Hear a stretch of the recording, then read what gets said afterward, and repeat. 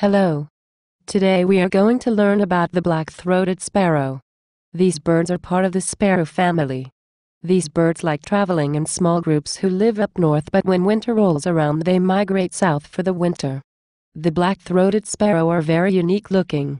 They have a black throat and a pretty gray face with some white stripes on it. Its tail, though, is its most distinguishing feature. It is rounded with the bottom tip of the tail. Now, you can read more about the black-throated sparrow, complete an activity, and see if you have learned enough about the black-throated sparrow to pass the quiz. Don't waste any more time. Go ahead and get started.